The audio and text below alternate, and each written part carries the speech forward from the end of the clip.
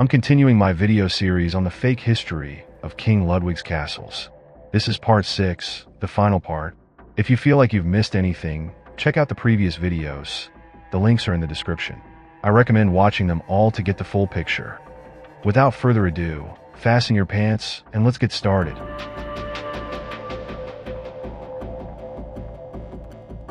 Wikipedia states, Linderhof Palace, in German it's called Schloss Linderhof, is a Schloss in Germany, in southwest Bavaria, near the village of Ettel.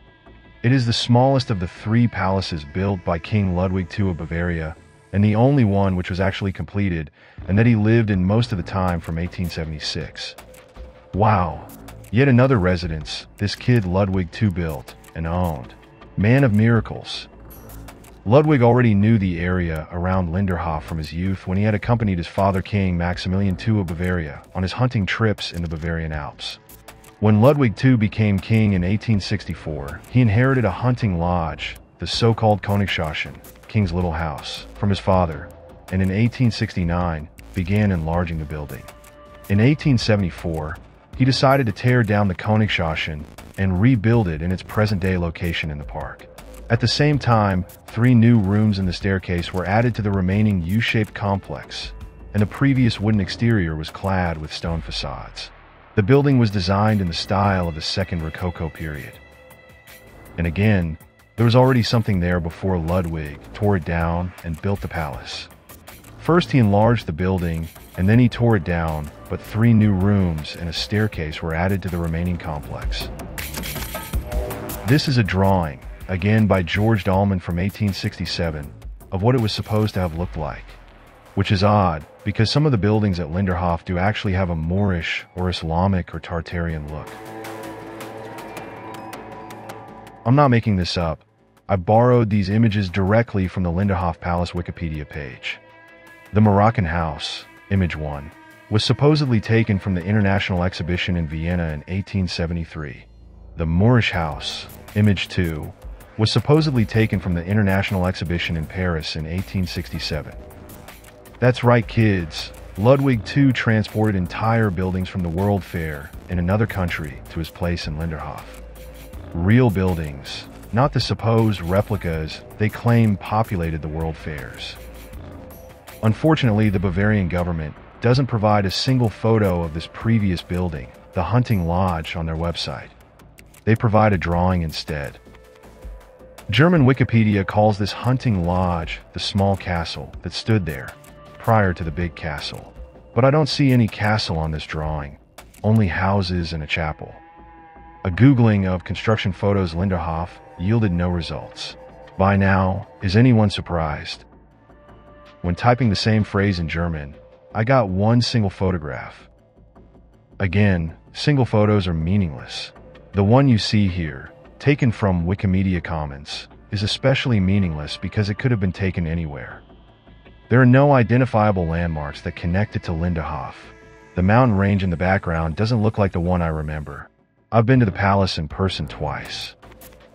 Where's the proof of construction, folks? Construction supposedly occurred between 1870 and 1886. That's 16 years of no photographic proof. Checking the newspaper archives for the search term Linderhof, I was surprised to find it mentioned as far back as 1937, but not as a palace, rather as a hotel on a hunting ground. Wow, are the tour guides finally getting something right, for once? Of course, this doesn't preclude my theory that the palace was excavated from under the mud, just like the other castles. This newspaper article from the area, dated November 5th, 1856, was interesting. This, written in old German letters, says that His Majesty the King will visit Linderhof and right after that, go hunting in the area Hohenschwangau. Another newspaper entry 12 years earlier says that the king and his people will go hunting at Linderhof. In fact, all the old newspaper entries mark Linderhof only in the context of royalty visiting. Does this prove anything? No, but it certainly raises eyebrows. For the entire year 1870, I found more than a dozen articles about Linderhof, but none of them mentioned that construction had commenced. In 1871, I found a curious classified ad from the newspaper Neues Nachrichten, latest news, published in Munich, May 20th. The German text says, Tuktige Erdarbeiter finden Sogleich Beschäftigung im Linderhof Bayettel. Wait till we translate what it means. It's my best piece of evidence for what I've been saying in this video. Here's the dictionary translation for the German word Erdarbeiter. Erdarbeiter means excavator. So, the text reads, competent excavators can get immediate employment at Linderhof near Ettel. I combed through 1870 and 1871 newspapers and found 0 ads looking for construction workers, architects, or decorators, but found 1 ad looking for diggers. I'm always excited to find something that I intuitively felt was there, but hadn't found. Linderhof near Ettel. Ettel is the ancient monastery we looked at previously. It's only a short drive from the palace. Here's Linderhof from above. This is Ettel Abbey.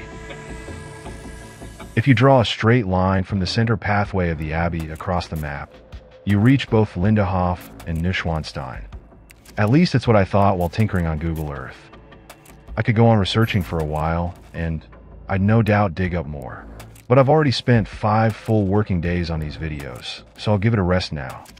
Now let me ask you again, how credible is the official narrative? How likely is it that these castles were there much longer? Knowledge dissemination relies on you. Share this video far and wide.